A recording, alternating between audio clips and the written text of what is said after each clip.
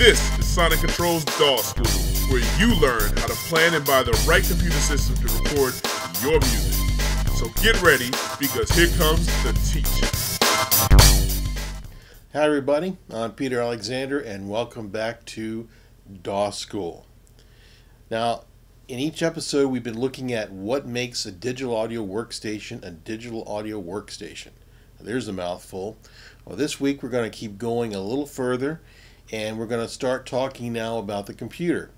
But before we go to that point, I want to put up a graphic from last week, and it should be up right now. And take a look at this graphic, because what you're seeing here are the concepts of what made up a digital audio workstation in that piece of hardware called the E5000.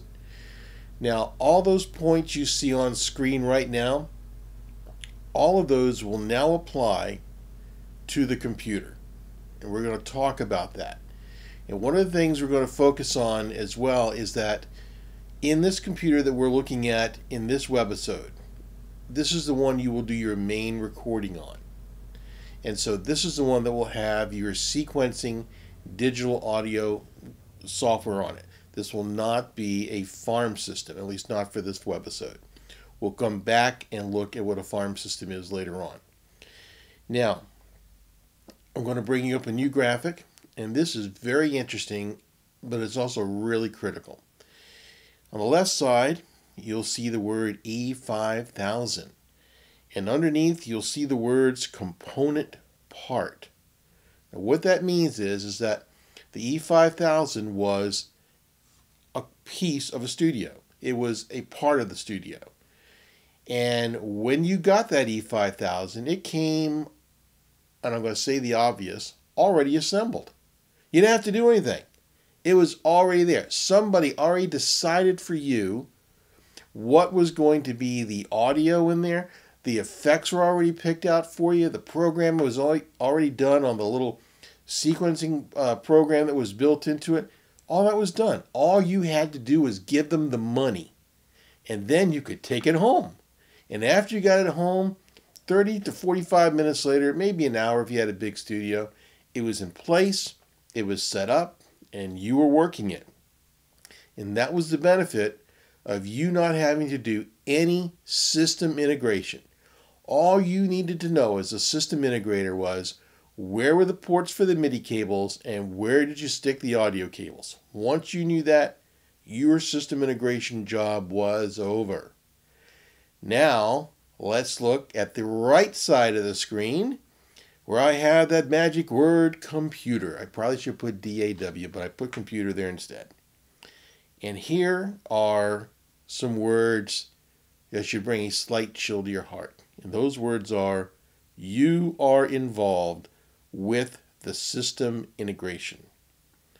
When you got the E5000, you did not get a bag of parts. But when you create a digital audio workstation, you get a box of parts. Actually, you get boxes of parts. Actually, if you have it built for you, like with the people at ADK Pro Audio, you'll pick out what you want on screen on their assembly program, and they have all the boxes. You don't see the boxes, so you'll end up seeing and getting a finished workstation. But up until that point, you're involved with all the system integration, and once that digital audio workstation arrives on your doorstep and you've approved it and it's set up and working in your studio, hey, I've got some news for you. Once you've got it, all the system integration from that point forward is on you. Now that's what most people don't want to hear, but that's why you're at DAW School.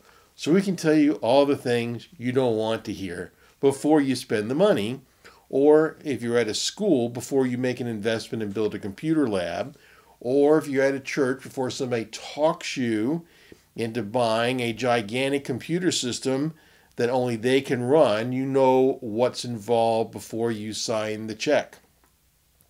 So the 2 points I want you to understand on a digital audio workstation is that, number one, you're involved with the system integration and the creation of it, and you are ultimately responsible for the system integration of everything you add to it from that point forward.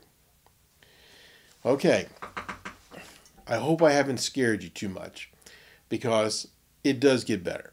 So I want you to understand something that the manufacturers do a very bad job of explaining.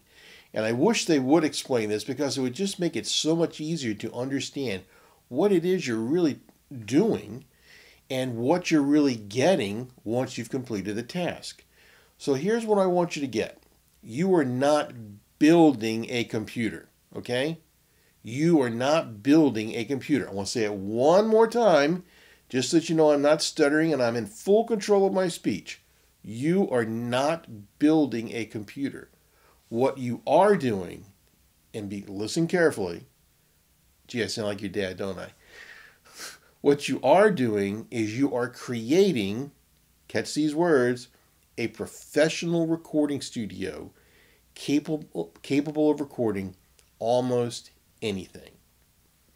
One more time. You are creating a professional recording studio capable of recording almost anything.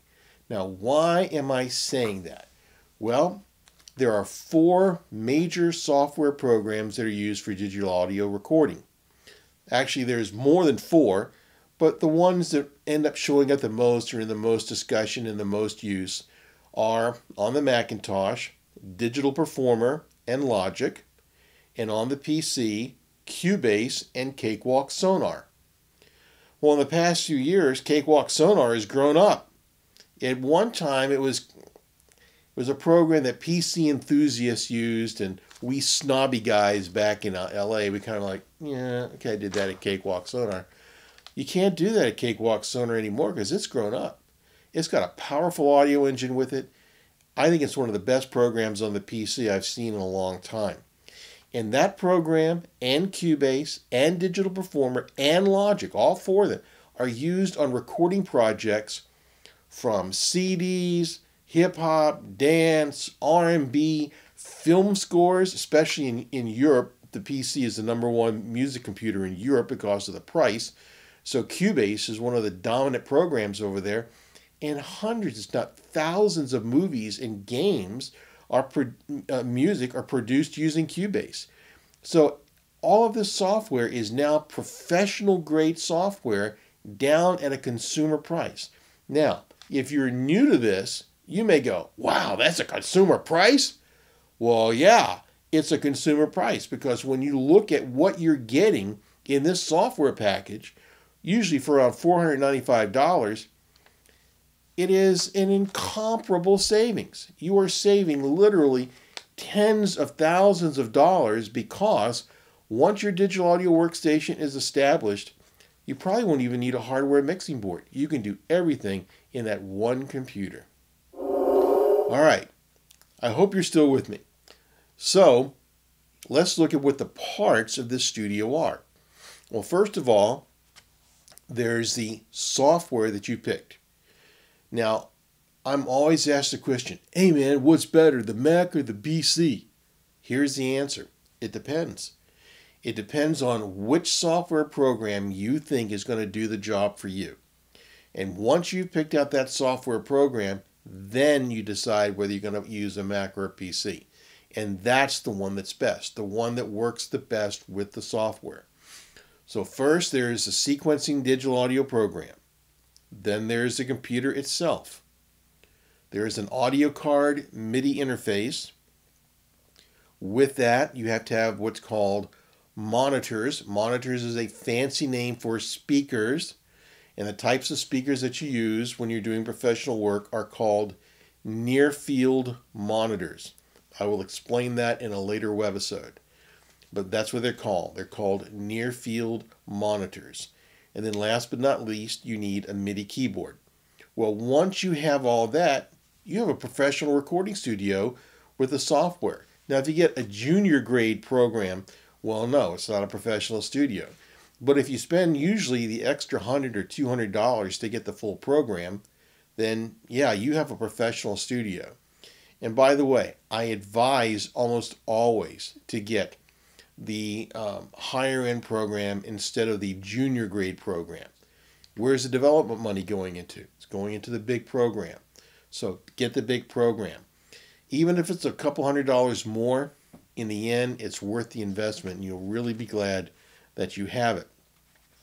So those become the component parts of that studio. And here's something that's really kind of freaky or bizarre that we can say today that I couldn't have said really even 5 years ago.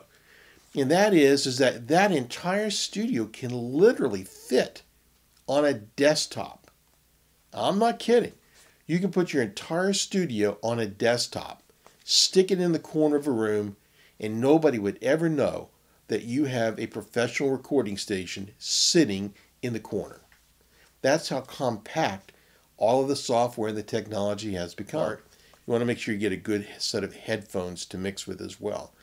But once you have that, you've got a complete professional recording studio sitting right there.